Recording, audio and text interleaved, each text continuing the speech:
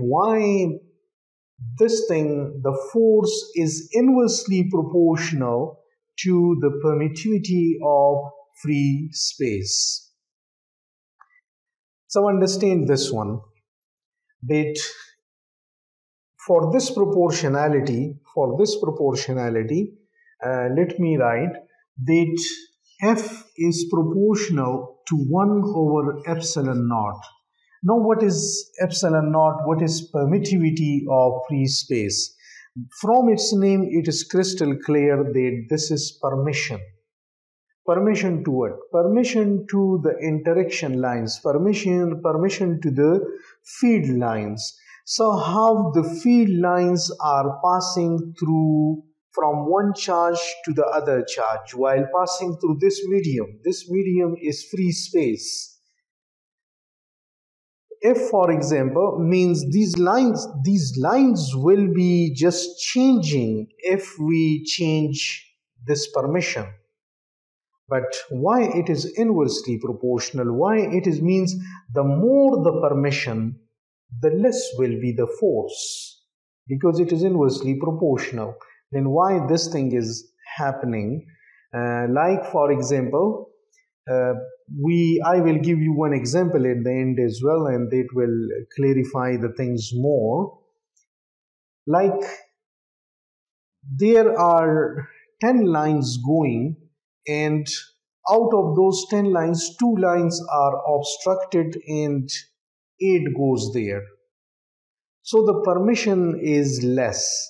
But if, for example, 8 line goes there and 2 lines remains, or they are obstructed, although it is not like this one, but I'm just saying in very simple words, then the permission will be more. Then when the permission is more, it means the 2 charges will be interacting very easily with each other, and the force is supposed to be increasing. The force is to be more, but it is the opposite of it. It is 1 over epsilon naught. So the reason is that for this one, let's consider a situation in which we are having let's say 2 plates here. These are plates of charges. Let's say on this one I am having positive charges, and on this one negative charges. So in which direction the electric field is? The electric field is directed along the positive to negative. And now we consider that, let's say we are having a material here, and that material is having some atoms.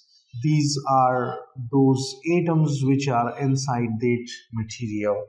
Now in this atom we know that we are having a positive core and we are having a revolving electron in all of them. And the field basically is directed along this one from positive to negative. Similarly here it will be, let's say the electron is here and the field is directed in this direction. So there will be random direction. When we place this material inside the electric field, what will happen? The positive charge will actually attract the negative charge and repel the positive charge. This positive charge will be repelled, while this negative plate, this will be repelling the negative charge and attracting the positive charge. So what will happen? We will have a picture something like this. Inside this one, the atom will experience something like this, that it will distort, and minus will come here, plus will come here, and the field will be now in this direction. So this field is external and it is in this direction, but as much as this field or this lines or this interaction goes into the material, then what happens? The material polarizes, and the material internal field is just opposite to this one, and that's the reason that the more this one go into the material, the more will be the opposition to this one. So the more the field lines go into, means more they are permitted, more will be the resistance, and that's why this force is, the permittivity here is inversely proportional to this one, and it is unlike the magnetic field. And when we will cover the magnetic field situation, then that is the permeability of free space, and it is directly proportional, and it is not causing any opposition, but it is a very straightforward permission.